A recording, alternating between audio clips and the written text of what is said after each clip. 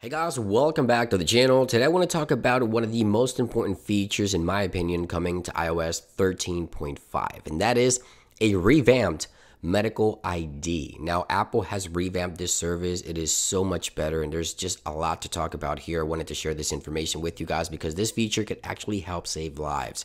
Now to set it up, you need to go to the health application on your iPhone. Once updating to 13.5, you'll see this platter here. You can click it, go through the setup process here, and of course the medical ID has vital information that could potentially save your life in an emergency situation: your blood type, any medication, any allergies that you may have, any vital information. This information can now be automatically sent to dispatches in emergency situations. So let me go ahead and show you here some of the platters that are now available. You can see here it shows the share medical ID information during an emergency call. This allows the iPhone or Apple Watch to send automatically your medical ID information to dispatch that answers your phone call in an emergency situation. These are things that are very important: any allergies, any medications that you may be taking, your blood type, everything that you put in your medical ID can be sent automatically to dispatch in an emergency situation.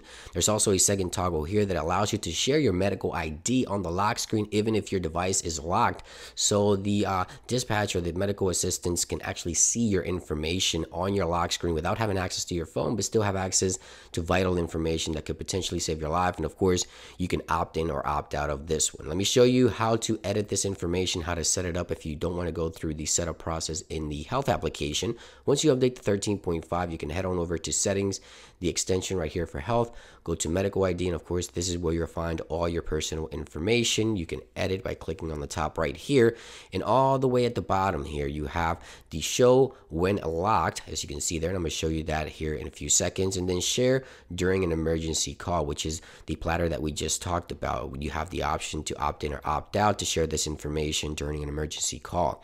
So let me show you the lock screen here, and let me show you where this resides. So if we swipe up here and it doesn't detect you go to the emergency button, or whoever's assisting you can go to the emergency button, and there it is, share on the lock screen. They can see all of that vital information that could potentially help save your life. Again, medical ID is a revamped here for iOS 13.5, and I think this one is so important I wanted to dedicate a specific video to it because it could potentially, as I mentioned, save a ton of lives. Let me know what you think about this new feature for iOS 13.5. Do you agree? Is this one of the biggest features coming to the software?